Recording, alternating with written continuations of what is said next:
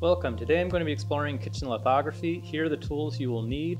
I have some aluminum foil. This is heavy duty aluminum foil. I recommend that over the thinner stuff. You'll need some oil, regular cooking oil, like the sunflower oil is fine. Some acid. I'm using distilled white vinegar. A lot of people use cola.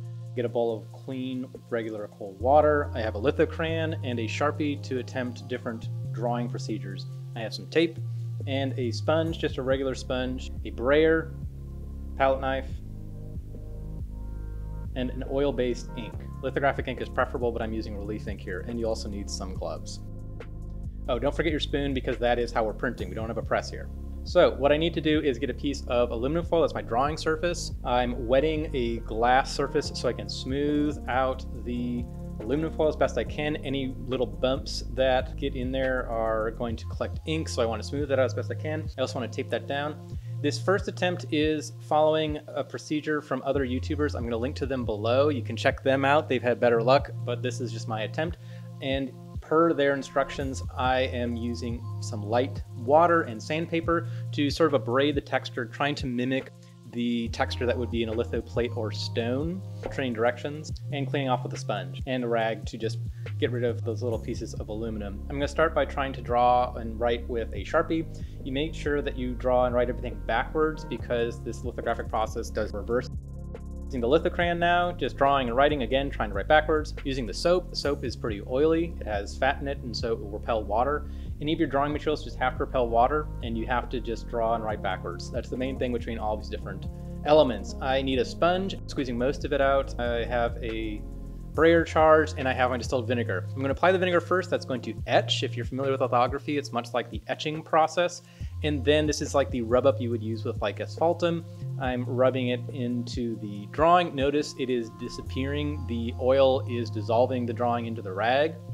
And then most of the drawing has disappeared, but what should happen is once I pass over with the sponge to hydrate very lightly the aluminum foil, and I pass over with my charged brayer, the image should come to life. In this first attempt, it took me a really long time. You can see it sort of developing, but it's really, really slow. I was cautious and didn't have enough ink, a little bit too much water. And now you can see I'm slowing down here to show you that the image is starting to show up, and it's mostly showing up in the soap and in the crayon, but I didn't really get anything from the Sharpie.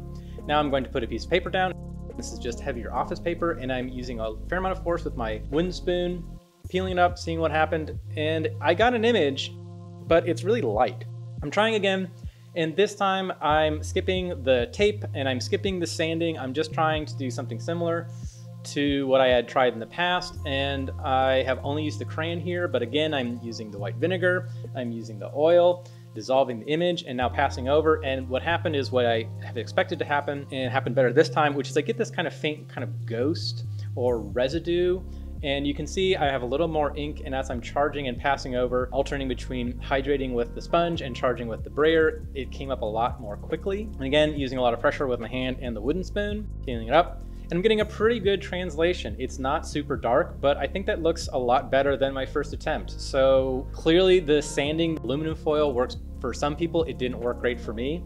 And I'm trying it again, just seeing if I can get a couple of prints. Let's see how they compare to each other. And they're kind of close, but clearly I'm not developing the best situation. This first one was a little bit darker, and so I just need to add a little more ink. So I add more ink, and then I charged again, printing, and what's starting to happen, you can kind of see, is I'm getting ink in areas I don't want. So when ink gets into the negative areas of the drawing, that's called scumming. So you can see there's a lot of scumming happening here. My attempt to resolve that was to put a little bit of that vinegar on the rag, dissolve or wash away, and then recharge and try another print. And it looks like it worked pretty well. It got rid of the scumming. It also started to dissolve some of the image, but maybe some of those were areas that had scumming to begin with. So if you look at the 4 prints I had made, it got scummier and scummier, and that rag with the vinegar was sort of like a counter etch or a cleansing pass, and I got rid of all of that excess scumming. And I tried one more time. These are just tests. I'm gonna hopefully make a video of me trying this a little bit more sincerely and get something consistent out of this, but I hope that helps.